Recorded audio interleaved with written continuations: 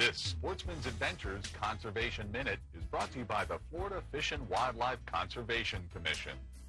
The Florida Fish and Wildlife Conservation Commission has the responsibility for ensuring that the placement of waterway markers within state waters adhere to all state and federal requirements.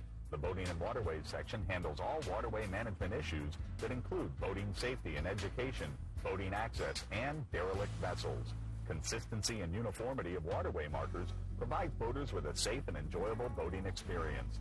Regulatory markers are only posted for specific purposes, such as protecting human life and limb, to ensure vessel traffic safety, and to protect manatees.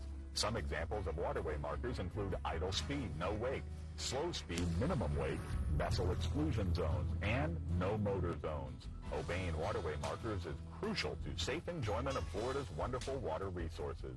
Remember, the posting of an illegal marker is a criminal offense. If you have a concern about waterway markers in your area, contact the Florida Fish and Wildlife Conservation Commission Boating and Waterways section at 850-488-5600 or visit myfwc.com/boating.